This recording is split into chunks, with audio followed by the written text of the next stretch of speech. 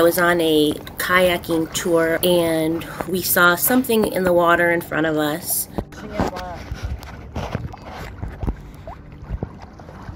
We weren't sure what it was, and it turned out that it was a baby deer. That's a baby, like that's a fawn. What are you doing out here, guy? I don't know how long he had been out there or how much longer he had. We assume he came over the cliffs, maybe being chased by something. Lake Superior is a very dangerous lake. It was at least 30 feet deep water where we were, and freezing cold, like too cold for us to even swim in. We decided to help the fawn because it was definitely going to drown if we didn't.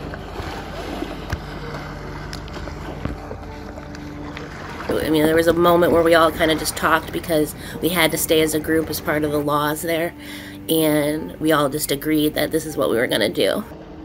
I'm too afraid he's going to freak out. We kind of corralled our group to stay where we were and tried to push the baby fawn towards land, but it was so scared and probably tired of swimming that it kept just trying to jump in our kayaks.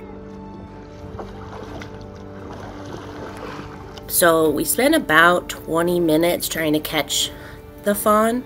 One pair from our kayak group trying to rescue the deer by just guiding it around the large rock. And there was a time when he got close to the rocks where I was just trying to boost him onto the cliffs with my paddle. And we quickly realized none of that was going to work.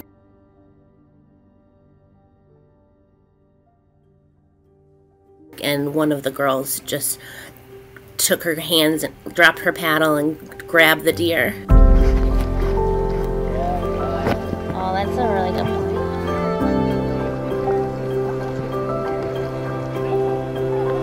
point. Unfortunately, we don't know what happened. We saw the fawn go onto the beach, and there was a family that was there that was trying to tend to the fawn's needs, but he wanted to go back into the woods, and he stayed for maybe a minute and then he ran off into the woods. But we just hope that getting him out of the water, he had a chance to live.